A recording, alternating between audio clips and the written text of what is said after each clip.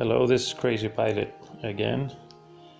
Today I'm going to show you what modifications I have done to Parrot Disco. Let's see what I've done with it. I'm going to open the fuselage so you can see inside. When you look inside the fuselage, you don't see that much of a difference. What you see is the antenna cable that has been changed, and the original antenna wire has been redirected, as you can see here.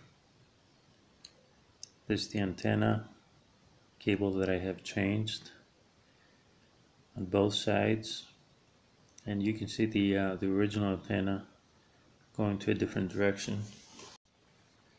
You also see two extra servo connectors that do not have a signal wire, the white one, and are being used just to get power from the chuck.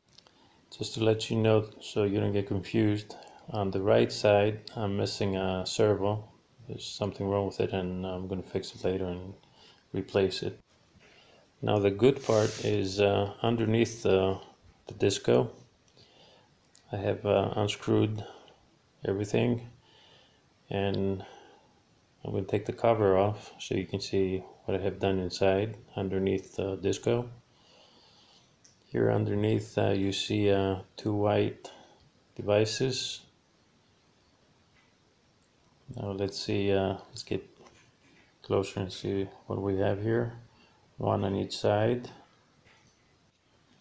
These are 2.4 2-watt boosters, signal boosters, as you can see here. They're called Superlink. I got them from Bankhood. I got two of them, one for each antenna.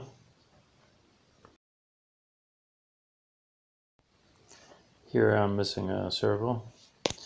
Okay, these boosters, they're for these antennas.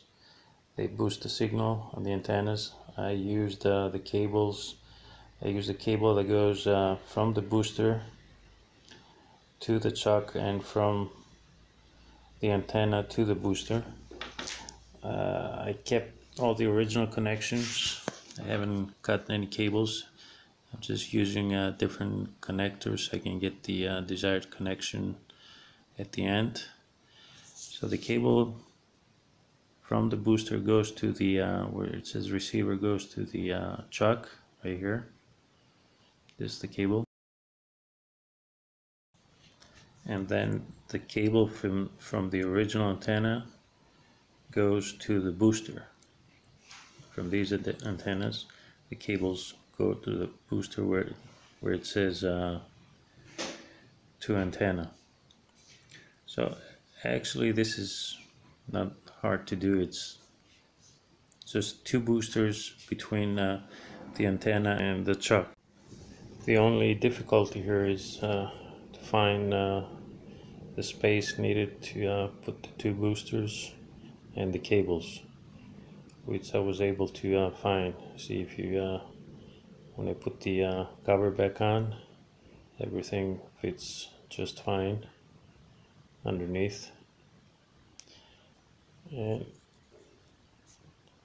it looks just the way it did before. You don't see too much difference. Everything is hidden inside. Now the only thing that I have to do is go out in the field and test the distance.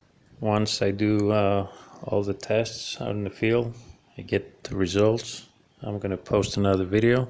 So if you want to be updated and see what really happened with the boosters, make sure you subscribe, and thank you for watching.